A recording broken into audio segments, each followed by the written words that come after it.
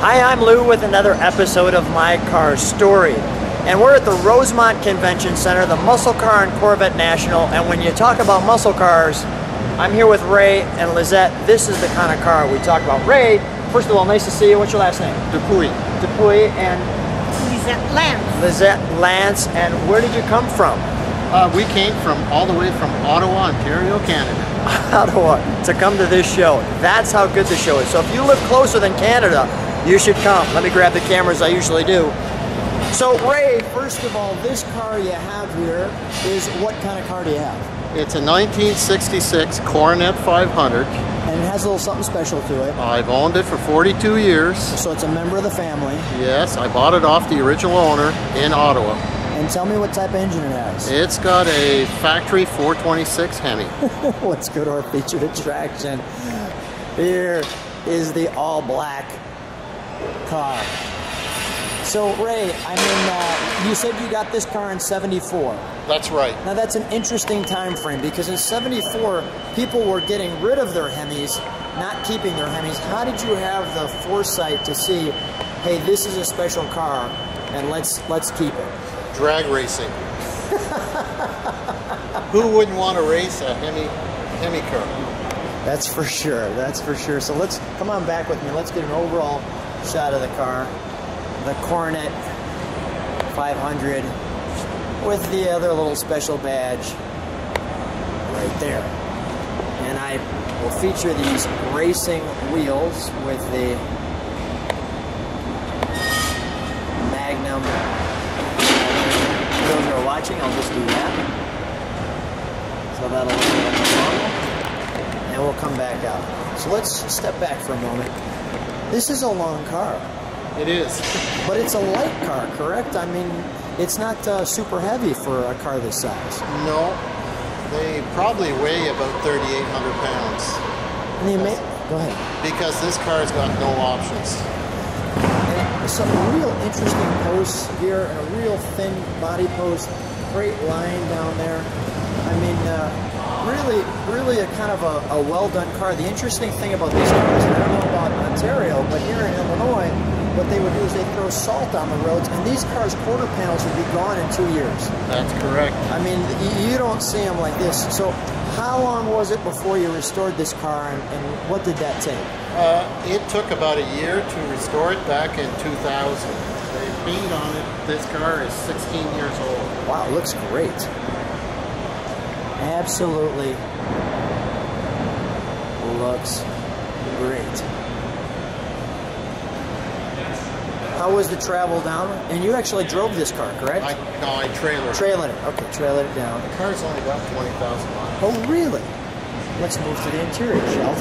On that note, let me have you open it up. We've got our typical 66, the metal here and the vinyl here with the carpet on the bottom. You got the original interior? That's the original interior. Beautiful. That's the carpets. Look at that. Lots of room in here. Lots of room in here. The all-important vehicle number. I'll do that so it'll make a little more sense. And an original Hemi car.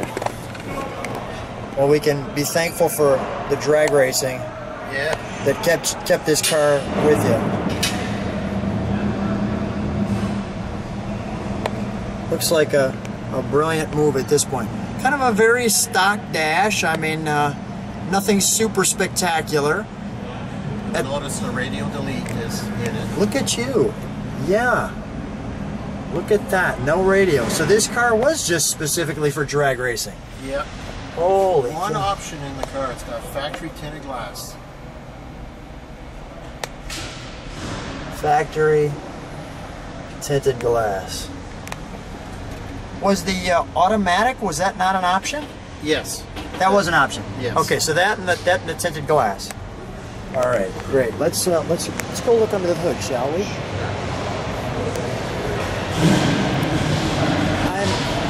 I'm such a fan of whenever I see a Hemi car, I kind of run to it. Wow, that takes up a lot of room in there. There's your build. Was this an original black car? Yes. Wow. So it has a little sinisterness to it, huh? That's correct. It's got the black car with a Hemi. This is the kind of car Darth Vader would go, yeah, I think I'll take that one. Look at that. Would you be able to pop those off? Is it 2 4-barrels? Yes. Is that difficult to pop off or no? While you're doing that, I'm going to do this. I just want to show people what that looks like under there. Whoops. It looks just like that. Right, let's put that back on. You know, I'm assuming you've had the engine out because I see that it looks like you've got some engine mounts to that. That didn't come with the car, I'm assuming. These mounts? Yeah. Those are factory. Those are factory. Yes, they are.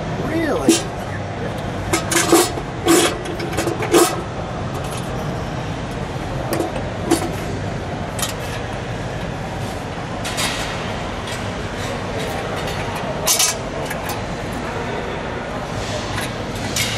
Did not know that those were factory. The dealership was supposed to remove those. Really? So that's even more factory than factory when the dealership's supposed to remove them. That's right. These are the ones that came with the car. Really? These right here, and there's one I noticed. Yeah, when you had that off, I noticed that one right back there. Yes.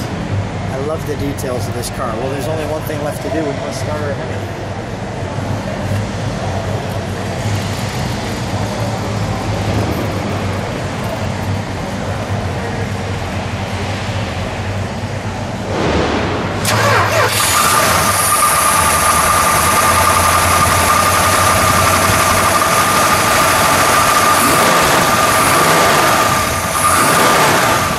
Let me get a little exhaust note. It's hard to not smile when you do that, by the way.